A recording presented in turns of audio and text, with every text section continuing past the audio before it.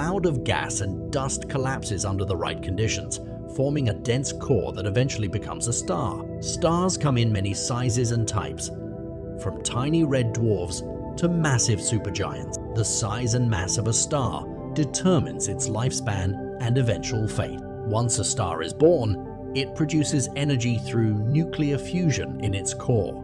This process fuses lighter atoms into heavier ones, releasing vast amounts of energy. Stars on the main sequence burn hydrogen in their cores for billions of years, before expanding into red giants and eventually becoming white dwarfs.